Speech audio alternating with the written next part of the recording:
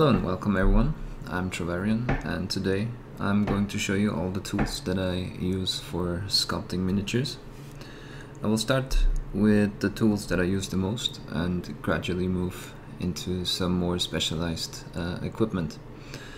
So the first tool that I use is a spatula tool.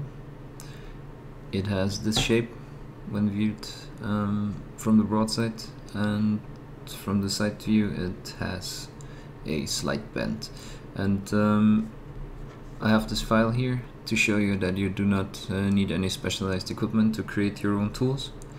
What I used for this was a brass tool, a brass rod, sorry, and I filed that down to a flat finish, and then I also created the form.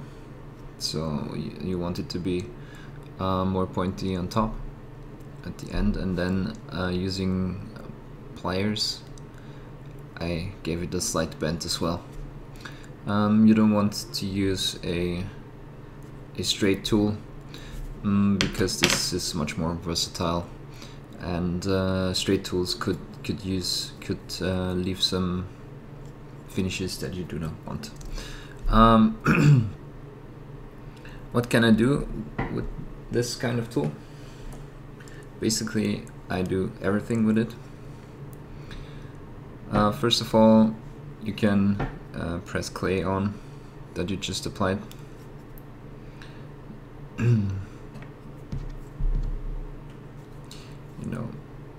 Like this.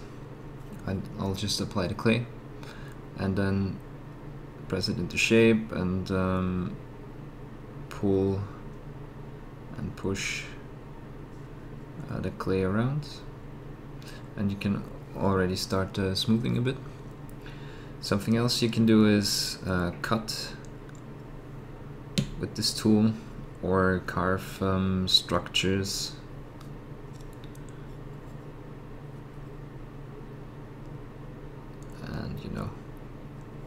And work in details and crevices like this, for example. And then I could, for example, shape the biceps and so on. So, for practical reasons, I usually have two tools in one. And the other tool that I use a lot is this reek tool, and I did this one by cutting off some guitar string and then putting it into this pencil. If you do not have guitar string available, you can also create a tool like that by using a normal wire, and then using a Dremel tool, or again a simple file like that. You put in grooves into the wire, parallel grooves like this, and the more regular you do your grooves, the finer the structure you can carve will be. And what's the purpose of tools like these? Basically it's the main tool for blending together volumes. You can see here this is a bit more rough, smoothing, and here this is a bit more smoother and finer grooves, and it will leave a finer result. You can see on this miniature I used my guitar string tool for smoothing everything before I will give it the final pass with turpentine. So again, here I have a second tool in the back. Ignore this is just me being bored while creating my tools. But here on the back I have another form of loop tool, and again, I just created this one by using normal aluminum wire and using a file and sandpaper. I made this really thin in the front, and you can already use really thin wire for this, but I actually like the approach of using thicker wire more and then filing it down and sandpapering it, because you will have a more sturdy base if you leave this area down here a bit thicker. So what I'm doing with this is this is what I use for creating negative space when I don't want clay to come out on the edges. You know, you could just press in the tool, but then the clay obviously will go to the sides and stay there, and sometimes you don't want that. Say you want a hollow cave, you want to carve out the inside of a skull or something like that.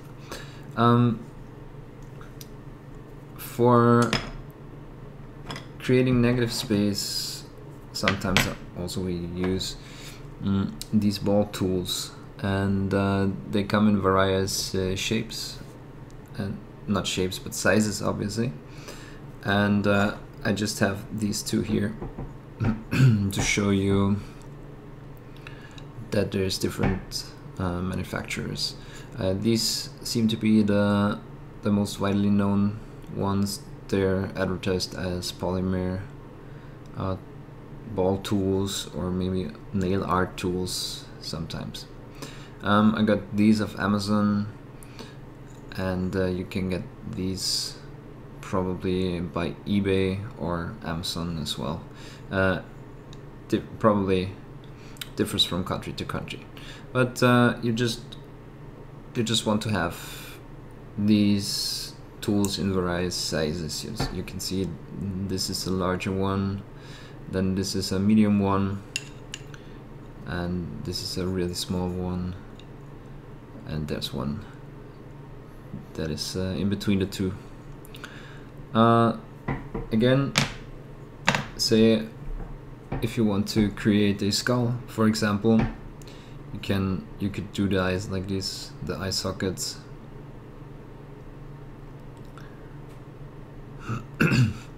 And also for nostrils, for example, I will use a very small one and work on the nostrils, for example. Also, something that works really well is detailing the lips with the ball tools, and so on. Yeah, also folds can be worked with these as well, but that's not all. You can come up with different uses as well. They're really practical. So this is what I use for all the scales, whether it is 1 to 10, 1 to 8, 1 to 6, or even smaller miniatures like 72 or 54, and even for the really small ones. You'll probably not use the rig tool like that for really small scales for smoothing. Although when I do the larger volumes, I will occasionally use this one for the rough smoothing. But as we move into the smaller scales, the color shapers, also sometimes they're called clay shapers, and sometimes silicone brushes. They come in handy, especially for smoothing.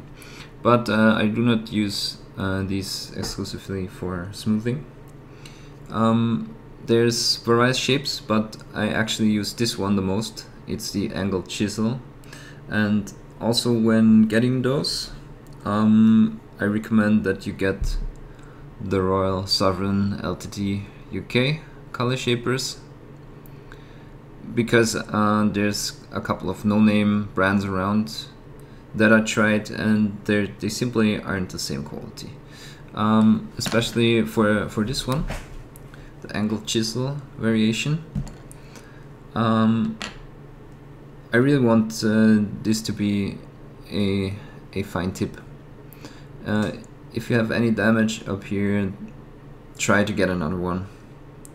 So you really wanted this end here to be really pointy. So what am I doing with this color shaper? You see, I can smooth large areas with the backside. I can press in folds like this with the edges on the side. And something else I can do, I can use the tip for creating detail. And for example, the nose, the mouth, and the eye here. This one is not done yet. For all these features, I will just use the tip. And a really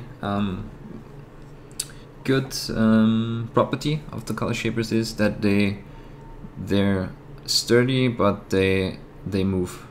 They're not as stiff as, for example, my favorite tool. So while I can cut with this tool and do really sharp features, what I can do with this is do more delicate features, and I can vary the pressure I use, and it will give me different results. So this is really my second favorite tool as I move to the smaller scales. Again, something I do, like I said, is always have two tools in one. So on this side I have the color shaper, and here I just cut down the wood to this shape, and I sandpapered away the black as well because it was rubbing off onto the clay. That's the sole reason. So again, here I have this round shape, and I can do all kinds of rough work, and I can also roll out the clay, which is kind of important for the first layers of Super Sculpey that you apply to, say, an armature. You will want to make sure that the clay sticks evenly to the material that you have below. One more color shaper that I want to mention is this one. It's a cup round variation, and you can see it mimics this shape. Well, actually this one mimics this shape, but technicalities, again, same reason. This is more, or not as sturdy as the wooden one, and I can create all kind of shapes. I can work on hair, for example. If I want really curvy hair, I can detail the hair with that, or I can make shapes that are somewhat round with it, and so on. But here we're already very situational. So that's the color shapers. One more thing that I want to mention right now: for smoothing, I just use a very old brush that I had for painting. This is a Raphael 8404 that I probably bought like 10 years ago, and the tip got lost eventually. And but it's still a really good brush. The bristles aren't spreading in the front, and it's soft. And I use this for the final smoothing. And for the final smoothing, you also need a medium. In this case, I use turpentine substitution, and I use the odorless variation. you know, you could just use regular turpentine if you can deal with the smell. Other names for this, I think it's also called white spirit. But yeah, what this does is it will get rid of all the grain that you have in the sculpt when you use the Reek tools to smooth it. You'll get the final smoothness of the miniature with that. Something else in the brush department that I have is a more sturdier brush like that, and sometimes I will just use it to create some texture like this. You can see also when the material is too shiny, I can take away some of the shine, as you can see here, and then I can create some more texture, or texture like this.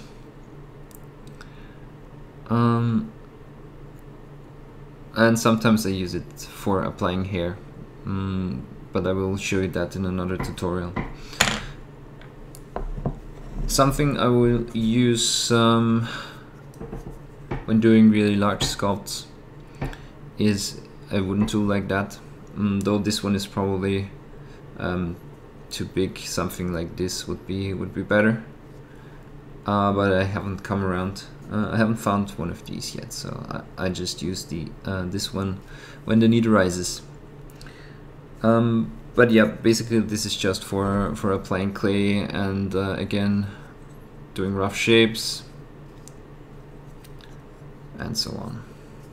This is not necessary, but sometimes it's helpful.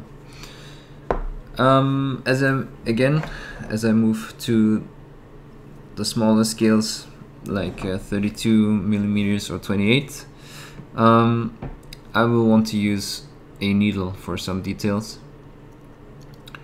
Comes in really handy, especially if you would damage features with really large tools, and especially for eyes and the very detailed features in the face, like wrinkles and all of that. I will use a needle tool.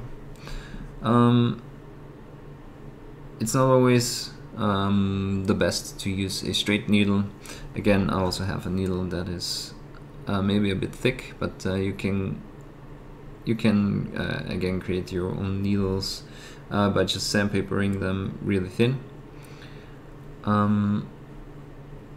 But for this, I just applied a small curvature in the front, because sometimes what you will get when you use this tool is artifacts that you can try to avoid by using this tool.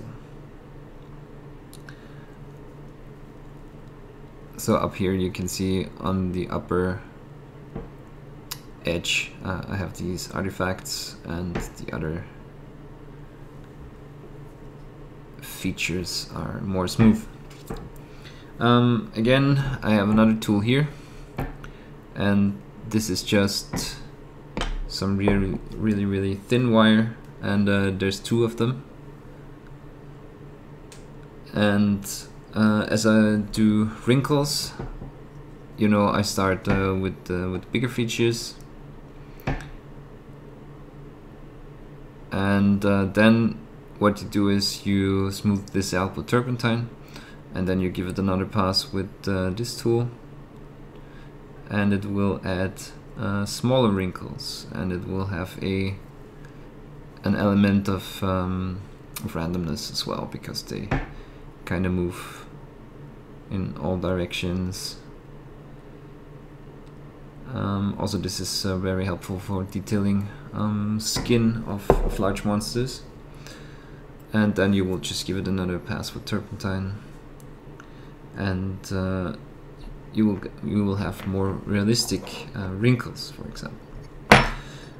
So I was touching on the ball tools, and sometimes there's situations where you can't really reach a part of the miniature, and then something like this comes in handy, so you don't destroy one feature that is is on front and so on. So this tool was really expensive. I think it was 18 euros or something, and again, it's not needed. It's just for convenience purposes. Sometimes when I want to create a negative space somewhere, because this is like a ball tip on the end, at the end. So yeah, that's most of my tools.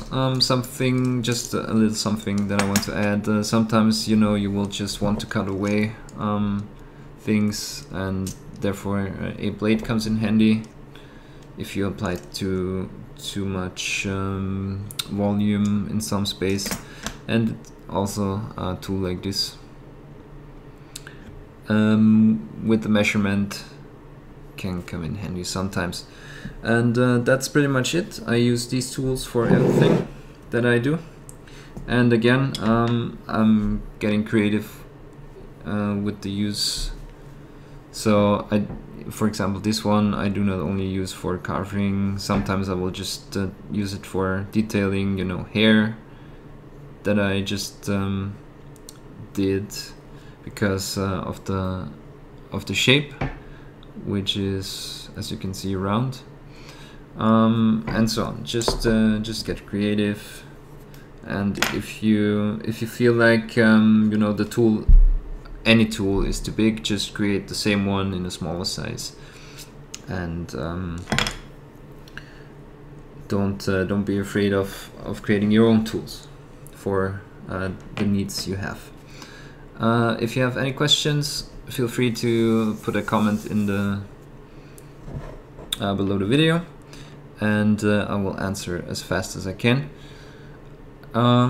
Don't forget that I'm also live 4 times a week on twitch.tv/Trovarion. For now, thanks for watching, and see you in the next video or on Twitch.